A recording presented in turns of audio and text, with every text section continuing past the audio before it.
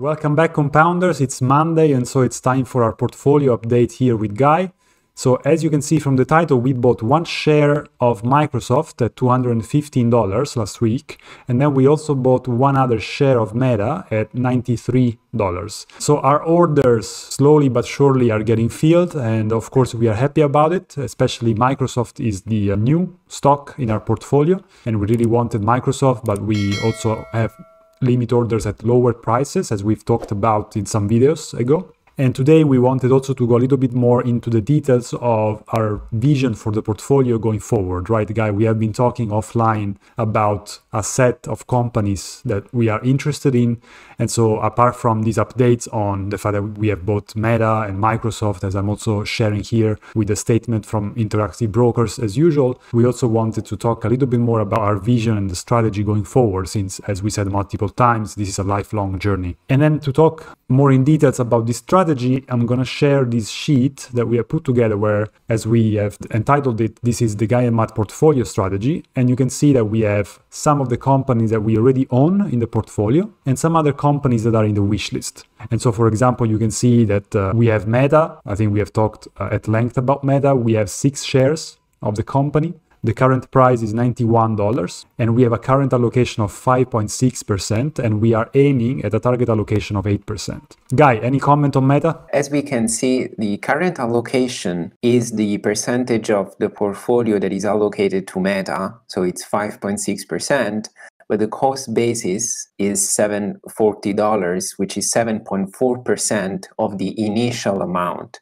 This is due to Meta underperforming the market recently. In particular, in the last few weeks, the stock lost more than 20%.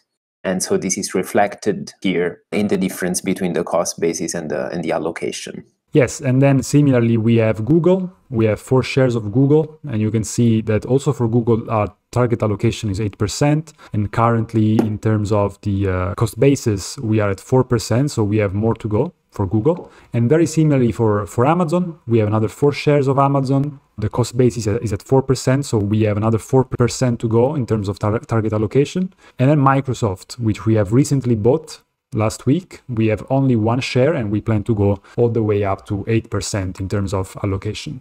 These are, for now, what we refer to as compounders in our portfolio. We have talked about these at length and the reason why we consider these compounders. But then we also have other companies in our portfolio that we put under the category of value. And these, for example, so far are T. Rowe Price. We own 4 shares of T. Rowe Price, and Best Buy. And we have 3 shares of Best Buy. Here we have a target allocation of 4% for both. The reason being that we do want more compounders in our portfolio than value stocks, but we do like T. Rowe for the dividend, for its story of paying dividends, and we do like Best Buy for its management, the dividend, and also what we believe future growth can actually be like. And so far, if you look at the target allocation in terms of the cost basis, we have 4% in T. Rowe Price and 2% in Best Buy. Regarding T. Rowe Price, we might be already at the target allocation, meaning that we might not buy more of T. Rowe Price. Regarding Best Buy, we have more to go. Just a general comment on this is that these are dynamic numbers. So this is our view at the moment. But of course, if something happens to T. Rowe Price, we hear some bad news about the management, we might have to, sell it, for example. We don't envision this. Or, for example, if the price goes down by 50%, we might consider adding some more shares to it and increasing a little bit the target allocation. So these are kind of extreme cases, but of course it might happen for some of the companies. And then, as you can see, we also have a wish list, and maybe I will let the floor to Guy. Yes, so in our wish list, we have both companies that we analyzed, and so we have a price target for them, which means that we have set limit orders around those prices, and also companies that we just would like to own, but we didn't analyze so far. So in the first category, we can find Visa with a very high target allocation, 8%, or United Health with a 4% allocation, J&J, Lowe's, both again with a 4% allocation. We have analyzed also Adobe And this is, we believe, a very good compounder. It underperformed in 2022 very severely the overall market, and we would like to have eventually a smaller allocation, let's say 2% in Adobe. And in the second category, so the stocks that we would like to own, but we don't really at this point analyze carefully, and so we don't have clear price targets on them. There's MasterCard, Louis Vuitton, so a little bit of exposure more to Europe, even though Louis Vuitton is a global company, to Novo Nordisk, so another sector, to Nestle, to Costco, the stock that is beloved to Charlie Munger, to some staples, so Procter & Gamble, and to also stocks that I personally like that are operating in a sort of oligopoly. They are very big, they have very big market share. It's very difficult to enter those markets for any competitor. So Intercontinental Exchange is one of them, and Union Pacific is another one of them. And we are going to analyze those. Union Pacific was actually suggested by one of our subs. We think that overall, some of these stocks eventually will enter the portfolio, but then we don't know exactly which ones because of the prices, essentially. But in theory, if we set limit orders for all of them and eventually all of them enter, we would be happy about it.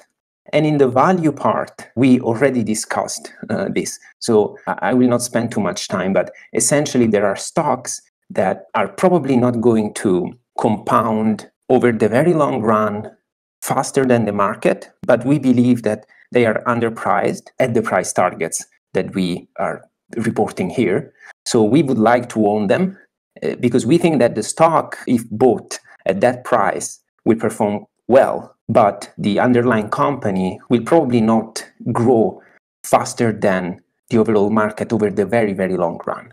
So these are plays that probably, if they enter the portfolio, will stay in the portfolio for a few years, but maybe not 15, 20 years. I don't know. So these will be stocks that we should then carefully analyze every now and then, let's say, while some of the other compounders are more stable stocks that we envision that if they enter the portfolio, it will be very hard for us to sell them. Of course, as Matt mentioned before, anything can happen, but overall, statistically speaking, we would be very happy to buy some of these compounders and hold them for the very, very long run. I think this concludes the update on the portfolio for next week. I think going forward, our idea is also to enrich these updates with something that Terry Smith does in every of his shareholder letters, which is to kind of build an ideal company out of its portfolio by averaging with the allocation of each company's portfolio all the features that we usually look at, as for example, the gross margin, free cash flow yield, and so forth, and to kind of give these numbers for our portfolio and to compare these numbers with those of the overall market, for example, as Guy was saying. I think this is always useful, especially in a recession. I think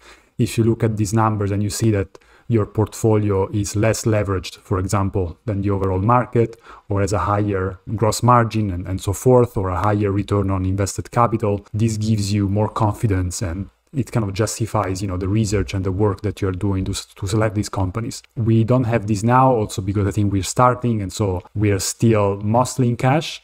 But going forward, we're definitely going to start presenting this data, these features for our portfolio inspired by Terry Smith, and also because we believe it is important to look at these numbers for companies, but also for our portfolio. And so this is what to expect going forward. Thanks for watching until the end. Please subscribe if you think that this is bringing value to you, and we're going to see you on Wednesday for a stock analysis. Bye-bye.